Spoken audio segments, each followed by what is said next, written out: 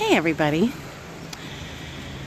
it's raining. I decided to get up and go for a Wednesday walk with my good camera, which is safely tucked under my coat now. I'm standing under some trees. I decided I'm gonna just stand here and enjoy the view for a little bit. So it's October 17th in Canada, and anyone who knows anything about what's going on here, marijuana is legal. It's legal for recreational use, and I have to be honest, I've been dreading this day. The only reason that I supported it was for medical research, but so far there doesn't seem to be any medical research on it going, and it doesn't seem like there's any planned, at least not at the University of Western Ontario, which is kind of odd, but I'm hoping. The reason I don't like the fact that the ban is lifted, so to speak, is the government's involved now. So if I want to still be able to afford my medicinal marijuana, I'm going to have to go out somewhere that I'm not going to say now and buy it at an illegal dispensary, because in Ontario they only have a few depots that you can order it through the mail, and all of a sudden everybody's going to be ordering it, so God knows when you're going to get it. The second thing I worried about, and is starting to come to fruition, is landlords. I live in a rental unit in an apartment, and I got a notice on my door 2 days ago that no, you can't smoke marijuana in the building, not even in your own apartment. Well, the legality of it is that notice is more of a suggestion at this point, but holy cow, the rain's picking up. But my fear is that landlords will be able to enforce that rule. So I'm not too impressed, because for years, including my superintendents, we've always smoked it in the apartment. Nobody's ever complained. We don't have any issues with odor. I'm worried that things are going to clamp down too tight and the government's going to try to make too much money off of it, and it's going to become like alcohol. Now, don't get me wrong, I don't agree with alcohol. I have an issue with alcohol. In fact, I don't really drink.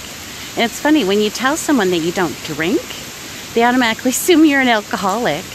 Not that maybe you just lived with one for too long. But I have never seen marijuana destroy a family. I've seen opiates prescribed by doctors destroy families. I've seen alcohol destroy families. I've never seen marijuana destroy a family. The worst they do is attack the fridge. But, okay, well, it's really raining. I suppose I better get my ass inside and finish this from there. I'm back. I'm home. And it really pissed down. It's still going. But I don't think it's going to last that long. Oh, here comes an ambulance. Anyways, where was I? Oh yeah, talking about marijuana. Oh, there it goes.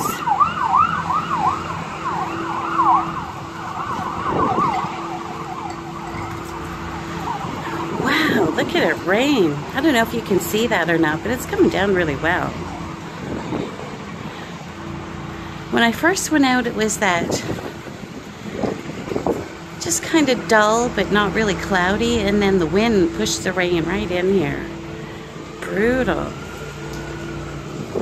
So anyways, I don't know what's going to happen with landlord-tenant rules, but I'm hoping that medicinal has some outs. At this point in time, there's going to be a lot of different, like driving while under the influence. Good luck. How do you test for that? And they're saying that police have to go 28 days after smoking a joint before going on shift. Well, you might as well say, okay guys, you're not allowed to smoke this. And as for the city workers, it doesn't really matter as long as they're not high on the job. But I don't know. I don't know what's going to happen. There's probably going to be a huge backlog in every legal sector.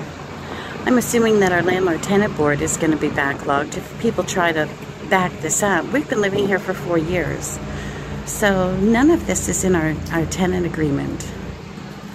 So at this point in time, until they pass a law, it's just a suggestion. So to hell with them.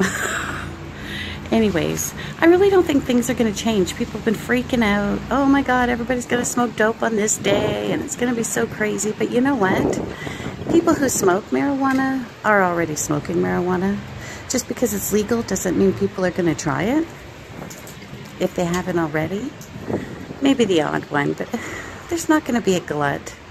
Dispensaries across Canada have closed up by yesterday, the ones that want to go legal. And they've sold off their stock at a huge discount.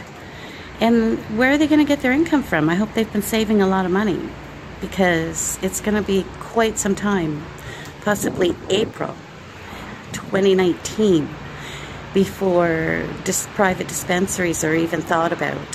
So I don't know what's going to happen there. As with everything that's new, it's a clusterfuck. Que sera. I don't think things are really going to change that much, but I'm really hoping that more medical studies begin happening. I'm really, really hoping, because the more that this is studied, the better clarification we can get, and then maybe eventually I can get my medicinal marijuana covered by my medical insurance. That would be cool. Now, when I say medical insurance up in Canada, we have universal health care up here. Everyone has the right to medical treatment, but many things aren't covered. Surprise, our pharmaceuticals are not covered. And neither are things like walkers or crutches or canes or probably hundreds of things I'm not even thinking of. So, of course, we have medical benefits through work. Our personal medical benefits cover 80% of our prescriptions. So if I could save 80% of $200 a month, that would be really good. I don't have it as bad off as a diabetic. Insulin is super expensive, and I don't know how people do it. Unless, of course, you're on welfare and then the government covers it. We do have a plan up here called the Trillium Fund. And yes, taxpayers pay into it. But if you're really down and out and you really need medical help with your prescriptions, you can apply to them for help. Quite often, they do help. So, all is not lost. Anyways, enough of my rambling. I'm sure you guys are bored as hell. But look at that gorgeous rain. It wasn't so pretty when I was out in it. So, I'm going to head off now. I have knit group this afternoon. I'm teaching a young woman. Well, she's probably in her 30s. These days, I don't know what they call it, but back when I was a social worker, she's developmentally challenged. And she is determined that she wants to make a sock. So I started teaching her last week. We got the toe done. I taught her the magic loop method, which is a really cool way to knit with one needle as compared to 4 DPNs. So today, I get to teach her how to make the body of her foot. She's actually a very sweet person, and she learns fairly quickly. Not bad. She's really determined, though. She looked so crestfallen when she realized the lady down the table who offered to help her knit did it on one needle and then sewed up the seam. She doesn't want to do it that way. She wants to do it all one piece. So I'm teaching her toe up so she doesn't have to sew the toe. And I think it's a lot easier. So that's my day. And tomorrow, of course, rental unit, they're coming in to do pest prevention. So they need to come and do their jellies in my kitchen and my bathroom, and then they need to get it all my outlets and spray so they can prevent the dreaded bed bugs from coming in. And I'm not going to bitch about it because we spent a year fighting. I mean, fighting with bed bugs. If you can avoid those bastards, avoid them. And I'm serious. You get on a bus, look at your seat. Get on a train, look at your seat. Stay in a hotel, lift the mattress, take a look. You just never know. They can be literally anywhere. It only takes one to make you totally insane.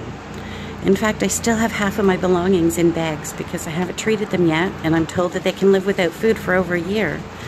So it's been, let's see, how long? Almost a year. Not quite. Some things I've started to do some treatment on. In fact, the other day at Creative's Coffee Hour, I shared a picture of a doily, the first vintage doily pattern I ever crocheted, and it was a bitch.